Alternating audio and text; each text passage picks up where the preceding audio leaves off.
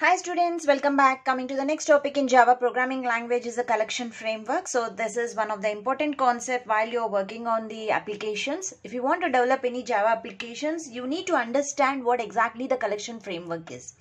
Okay, so now let's see. A collection framework is nothing but it is a set of collection classes and interfaces. Okay. A set of collection classes and interfaces, we usually call it as a collection framework. Or else you can also say a set of data structures which are related to the classes and the interfaces, we call it as a collection framework. Is it clear? So, a collection framework is a set of data structures that are related to whatever the data structures that we are using. Like what are the data structures? Arrays, linked lists, queues, these are all stacks, all comes under the data structures, right? So a set of data structures, that arrays, linked list, that are all related to classes and interfaces, that you call it as a collection framework. So this is the definition of the collection framework. So don't worry, if you work on the program, then you will get a clarity on what exactly the collection framework is. So here is the definition. It's a set of data structures that is related to the classes and interfaces is called as a collection framework. So first of all, what is a collection? I am saying that a collection framework. What is a collection? A collection is an object that represents a group of objects. A collection is an object which represents that object is going to represent a group of objects.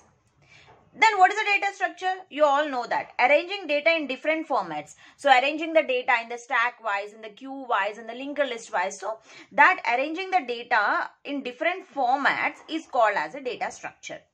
So when you see the name of data structure, it is nothing but it is arranging the data, whatever the data that is present. So that data we need to be arranged in a particular format. So that you call it as a data structure.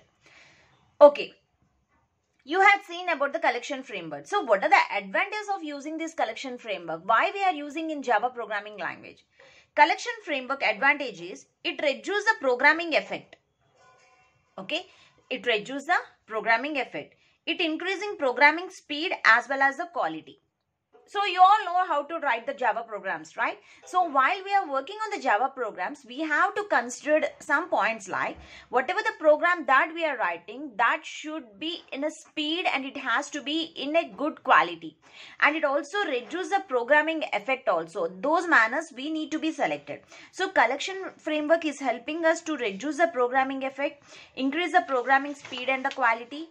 And it also allows interoperability among unrelated application interface, APIs.